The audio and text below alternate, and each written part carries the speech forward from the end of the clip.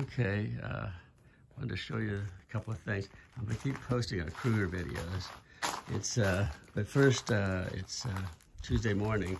I want to show you they got the rock finally done and clean, so it does look a lot better.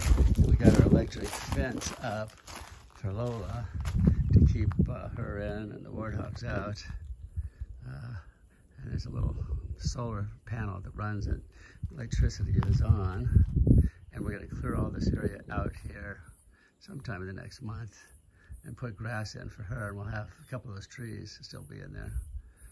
So that's it, yeah. So, and this is the gate that you go through. And just don't touch those metal things sticking out, or the top one, and you're okay.